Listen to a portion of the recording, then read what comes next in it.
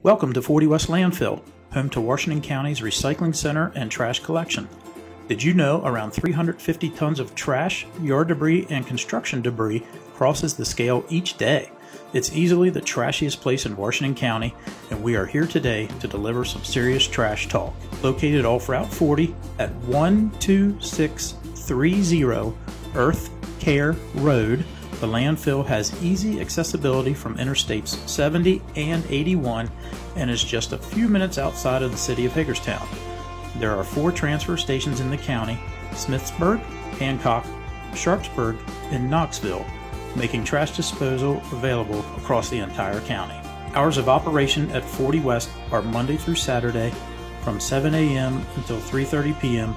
with inbound scales closing at 3 p.m. Transfer stations are open Tuesday through Saturday from 7:30 a.m. to 3:30 p.m. and are by permit only. At this time, credit cards are not accepted at any location. Bring cash or check for your payment. Permits are not required to enter 40 West Landfill, but are available for purchase. The cost of a regular residential permit is $130, with additional permit fees for yard debris and recycling. For specifics regarding permits, read our Citizens Guide found on the Solid Waste and Recycling page on the Washington County Government website.